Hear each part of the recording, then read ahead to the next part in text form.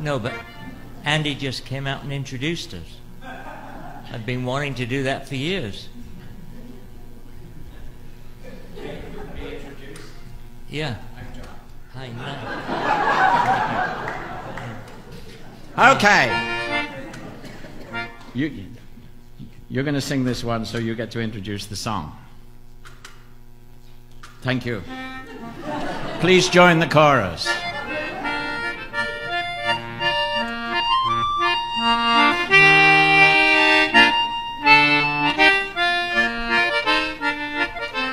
By the old Mulmain Pagoda, looking lazy at the sea, there sits a little Burma girl, and I know she thinks of me.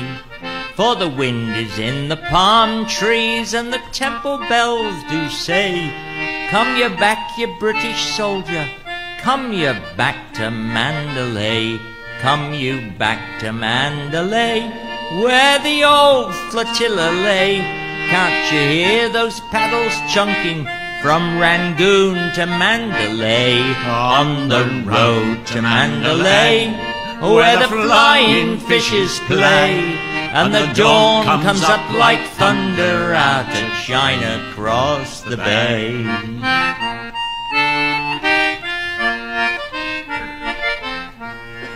Her petticoat was yellow, and her little cap was green, and her name was Soupy Yorlat, just the same as Thebor's queen. And I seed her first a smoking on a whacking white cheroot, and a wasting Christian kisses on an heathen idol's foot. Blooming idol made of mud, what they called the great gourd bud. Plucky lot she cared for idols, when I kissed her where she stood. On the road to Mandalay, where the flying fishes play, and the dawn comes up like thunder out of China across the bay.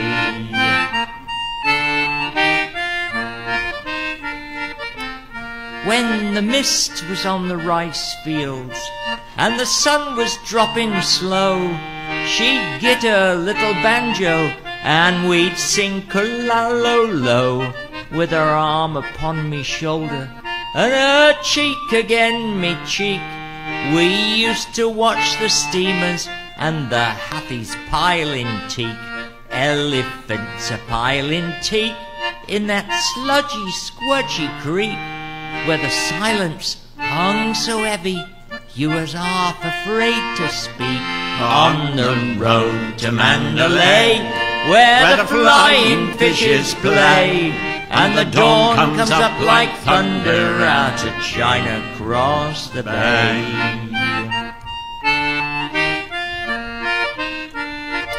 Ah, but that's all shoved behind me, long ago and far away, for there aren't no buses running from the bank to Mandalay.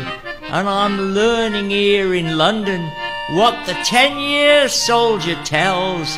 When you've heard the Easter calling, you won't never eat naught else. No, you won't eat nothing else.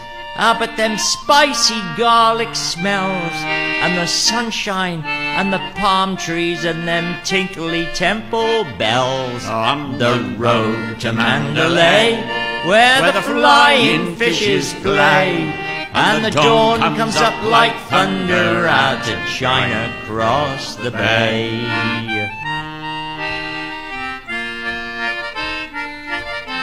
I am sick of wasting leather on these gritty paving stones, and the blasted English drizzle wakes the fever in me bones. Though I walks with 50 housemaids out of Chelsea to the Strand, where they talks a lot of loving, but what do they understand? Beefy face and grubby hands, Lord, what do they understand? I've a sweeter, neater maiden in a cleaner, greener land. On the road to Mandalay, where the flying fishes play, and the dawn comes up like thunder out of China across the bay.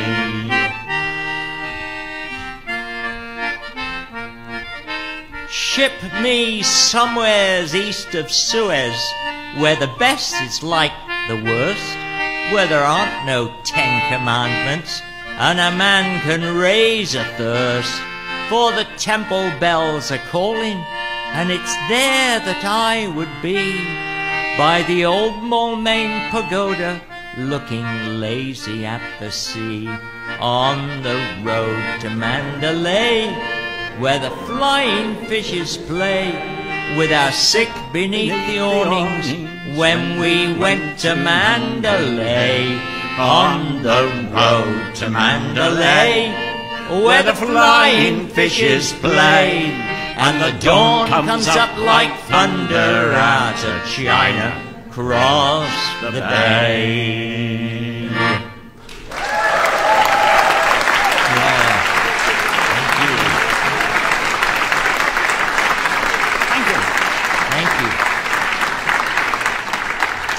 The road to Mandalay was nothing like I-91.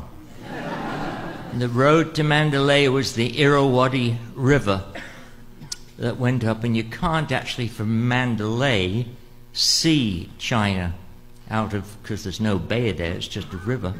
But the bay, where the estuary to the Irrawaddy is, you can see China. Can you? Apparently. Says so in a book, John. Well, it says so in a book, but I think that's fake news myself. I don't know. Thank you, Mr. President. But Mr. Kipling was a former resident of Brattleboro, of course. And the tune was said by Peter Bellamy, who was an occasional visitor